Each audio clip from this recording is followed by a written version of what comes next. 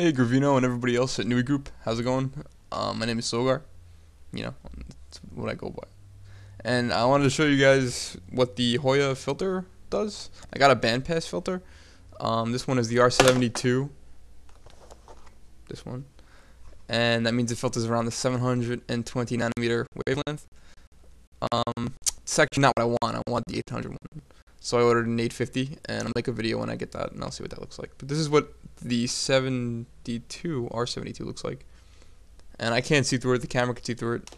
Camera sees infrared and regular light.